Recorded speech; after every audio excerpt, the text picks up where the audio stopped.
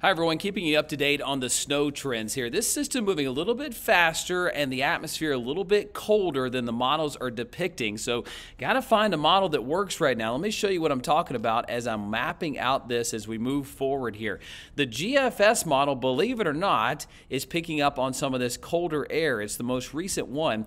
Also, I'm going to kind of advance this out here. There's snow over Alabama as I'm recording this that the models, at least the high resolution models, aren't even picking up on yet. And the whole northern half of Mississippi is covered in snow, where this model right here has it as a mix. So simply put, the models are not realizing the depth of cold air that's in place, nor the speed of this. So I think as this model moves forward, it's got snow knocking on the door now at 7 a.m. in areas like Clemson, and then you move into 10 a.m., that snow's widespread across the area. This is brand new data here that shows snow as far south as Columbia, as far north as Charlotte, Asheville, Atlanta. Now as we go throughout the day, here's 1 p.m. Notice that ice line's trying to make it into Atlanta, Columbia, Augusta. Then it moves toward the north. The I-85 corridor now is a battle zone. What was snow is now a battle zone of sleet and freezing rain mixed with snow.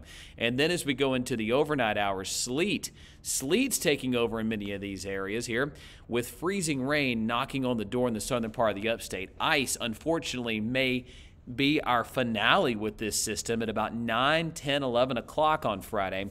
By 11 o'clock to midnight, this thing's over with, and we've got that last glaze of ice that's on top of everything. This GFS model wants to go boom with the snow totals. It shows 1 to 3 inches south of 85 because there's going to be some ice in this area. But you go north of 85. I'm going to zoom in here so you can see it. Wanted to start wide first, but here we go into South Carolina.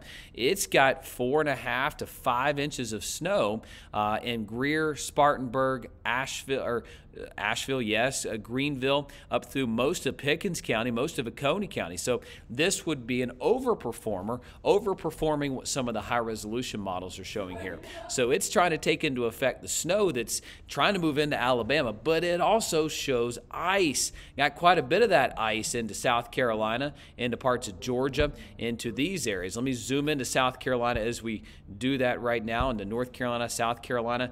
This also has that snow 3 to 5 inches, but also 1/4 of an inch to 3/10 of an inch of ice on top of that. So simply put, this thing's moving a little bit faster. The model's having a hard time realizing how cold the air actually is outside right now.